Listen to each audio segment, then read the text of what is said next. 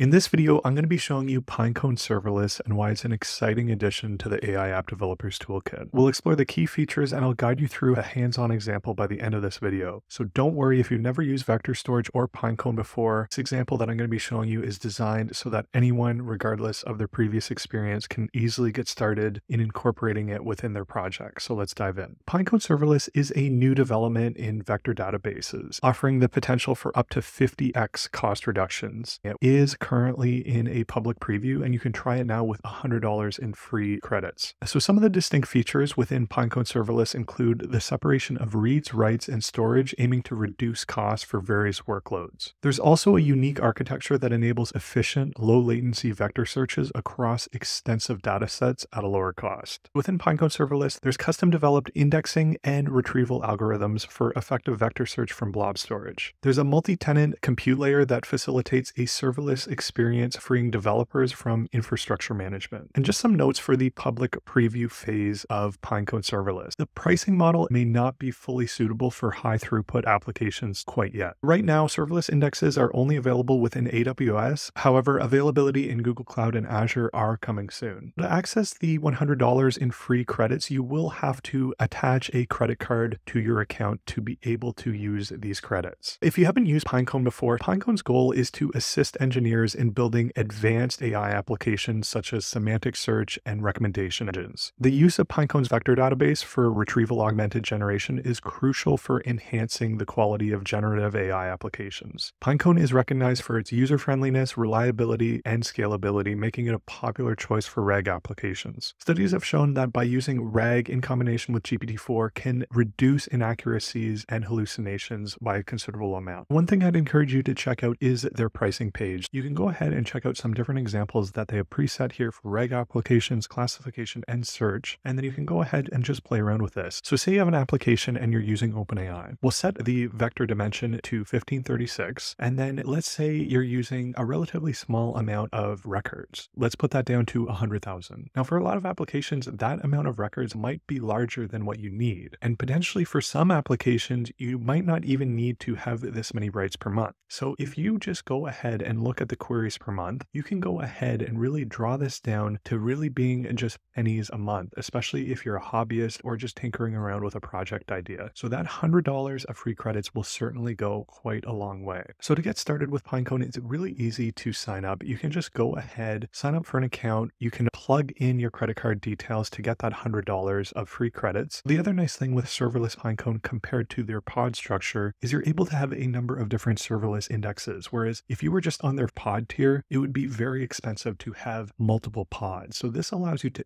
easily create a multi-tenant approach where you can segment users' data in a way that's appropriate by having different indexes and then subsequently different namespaces within the indexes. I'm also going to be showing you how to set up everything programmatically. So this is just for demonstration's sake. So if you want to make a new index, you can go ahead, create an index. You can give it a name. You can give it the number of dimensions that's specified from your embedding model. You can choose the metric you want to use for measuring the similarity. So if you want to use cosine, or Euclidean, or what have you. The other nice thing within the model is you can just go ahead and click setup by model, and then you can specify the embeddings model if it's within this list without having to go and find all of these different metrics. So if you're using OpenAI, you can go ahead and click that, and then it will go ahead and pull the correct dimensions as well as the metric for you. So right now, like I mentioned, you're only able to use AWS as your cloud provider, and it's only available within Oregon or US West 2. But like I mentioned, Google Cloud Platform as well as Azure is coming soon. Now, the one thing I did want to mention is pods are still available. So if you do have a higher throughput that you do want to manage, is you are able to go in here, specify your pod type, and then get started with creating your index that way as well. So that's still there. It's still going to be there. Now, the other nice thing is within the GUI here is you can go ahead and estimate costs straight within here. And there are some good metrics here that you can play around with. I do like that they did include the metadata size within this. Just be mindful of the metadata that add within your vector database, because if you're adding things that you aren't going to be using, is you are going to be incurring incurring a higher monthly cost. Now, to get into the example, I'm going to show you how to set this up with bun or npm. So to get started with a new project, you can either go npm init-y, or you can go ahead and bun init. We're going to go ahead and install two dependencies, the Pinecone SDK as well as the OpenAI SDK. Once you've run that, you can go ahead and touch.env. This is going to be where we're going to put our environment variables. In this example, I'm going to be using OpenAI. You can go ahead and get your API key from platform.openai.com/API keys. Then you can get your Pinecone API key from the left-hand side of the Pinecone GUI once you're all set up and logged in. Once that's set up, we're going to go ahead and start working through our index.js. So the first thing we're going to do is we're going to import OpenAI from OpenAI. We're going to import Pinecone. We're going to import .env to reach for our environment variables. Then we're going to load up all our environment variables from the .env file. Next, we're going to set up a configuration object. So within here, there's a handful of different values on where you can specify things like the namespace that you want, the index name, the embeddings ID, the dimension, the metric, the cloud, and a bunch of other things. So in this example, I'm just going to do a very simple example of what's my dog's name and look for the top first result. But you can go ahead and change these things. Say if you want to actually return the vectors, or if you want to return the metadata or not, you can go ahead and toggle these things back and forth. So the top case, if you want the top 3 results, you could just go ahead and specify that to 3, just as an example. So once we have that set up, we're going to go ahead and set up some data that we're going to embed to OpenAI. So what we're going to send to OpenAI to be embedded is this line here, this text to embed line. And then all of these values are going to be what we put within the data of our Pinecone database. Next, we're going to go ahead and initialize the OpenAI client. So you don't necessarily need to specify API key if you've put it within this environment variable like it's specified here. So you could just go ahead and remove that if you want. Next, we're going to go ahead and initialize our Pinecone client with our API key. Then from there, we're going to set up a function to store our embeddings. So the first thing that we're going to do is we're going to loop through all of our data embeddings that we just saw right up here. And then once we loop through them, what we're going to do with each of them is we're going to create a unique embedding using the OpenAI endpoint. In this case, we're going to be using the text embeddings 8.2 endpoint, and then we're going to be passing in, like I mentioned, the text to embed value. So from there, this is where we're going to specify the ID of when we go ahead and upsert it within Pinecone. So here you see we're adding all of the keys within that object, and then we're going to be uploading the returned embeddings response from OpenAI to our Pinecone database. And then we're just going to simply log that out. Next, what we're going to do is we're going to create a function that queries the embeddings within Pinecone. We're going to be passing in what we had within our configuration query, which is what is my dog's name? And then we're going to go ahead and embed that. It's going to perform that similarity search between that vector of the query as well as what's within Pinecone. Based on the numerical representation of the embeddings, it's going to go ahead and perform that comparison and see which embeddings are closest to what you have queried. Next, to perform the query, what we're going to do is we're going to be simply passing in the index, the namespace, and then we're going to be passing in the configuration that we had for the similarity query. So this is going to be where it passes in whether you want metadata to include values and the number of results that you want to have. Then we're simply going to log out the queries. From there, we're going to just have a simple helper function. What this does is first we're going to check on whether the index exists. And if it exists, it will allow you to either create or delete it depending on the string that you've passed in. If we want to specify to create a new index, you can just go ahead and run manage index, pass in create. First going to check whether it's already there. If it is already there, it's not going to do anything. Otherwise, it's going to create it. Similar to delete it, it's not going to go ahead and try and delete something that doesn't exist. Next, once we have that all set up, you can just go ahead and run this. So if the index isn't created, it will go ahead and create one for you. And then here you can see that it's returning the top result. And you can see that there's a relatively high score for what we're asking here. You can go ahead and use the metadata. Say if you have a reference and you want to point it back to a particular document or URL, that would be the place that you want to put it, is within the metadata here. But that's pretty much it for this one. If you found this video useful, please like, comment, share, and subscribe. And otherwise, until the next one.